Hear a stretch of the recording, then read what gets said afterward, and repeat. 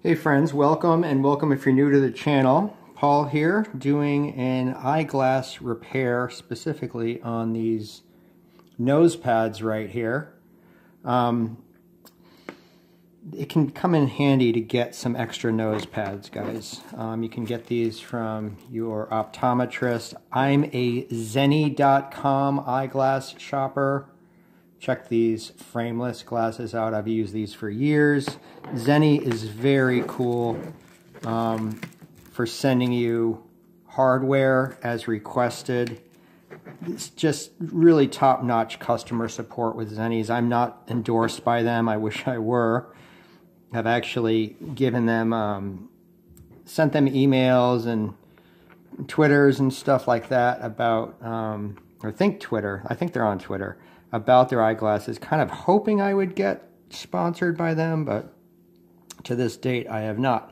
So anyway, in an eyeglass kit, guys, you take out your little Phillips head. That's the attachment here. It's also got a little flat head there. And actually, these little tools, you know, for eyeglasses and replacing nose pads and stuff are actually really good for just to have around in your toolkit in general. Because you never know when you're going to need a little tool for all kinds of fine projects, but especially this stuff. You can see how nasty that nose pad's just blown out. It's just blasted right out of the plastic. So seat the new nose pad into the frame, match up the holes, and I'm noticing that on the pack of replacement screws, Zenni has provided two different types of washers, a flat washer and also a thicker kind of like hex nut washer, but I'm going to use the flat one. You don't need to actually use these washers. I actually never have, but I see that they've included them in the pack here. So, and it really takes nimble fingers to do this stuff, guys. If you have poor eyesight or just not that dexterous, get a friend to help you, or somebody young who's got the dexterity. So yeah, I'm using that washer there. Guess that seems to work pretty good. Just make sure that the screw is coming out the back side there, you can see, and that's coming right the way through. The washer should probably add a little bit of extra security on that screw because they can work loose. So I think we're going to go with that.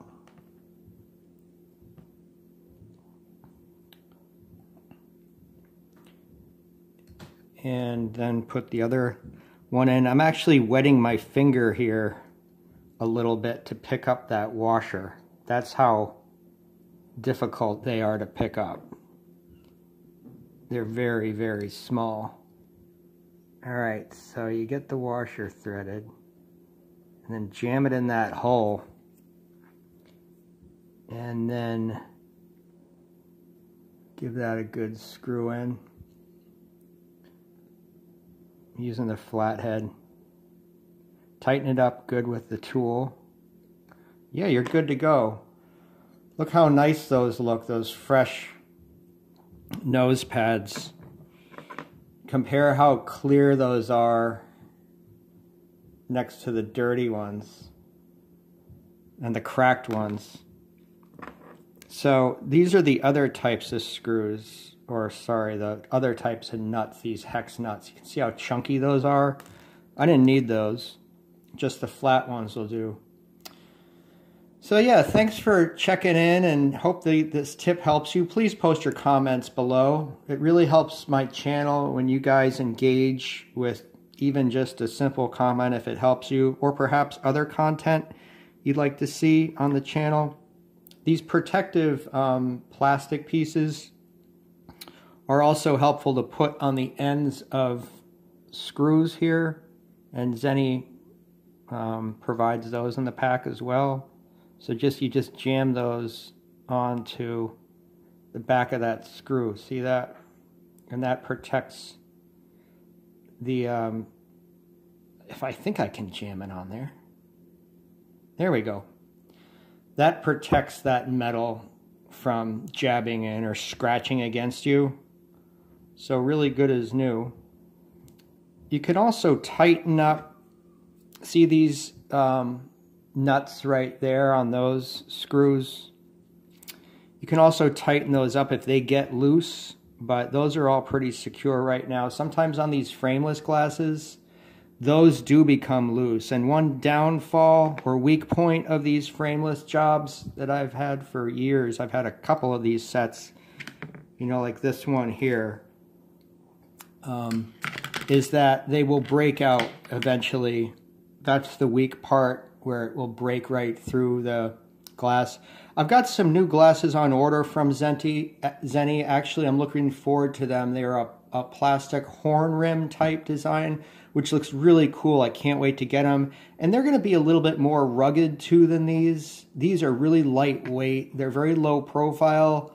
And you've seen me wear these a lot in my videos. But a negative of them is how kind of delicate they are.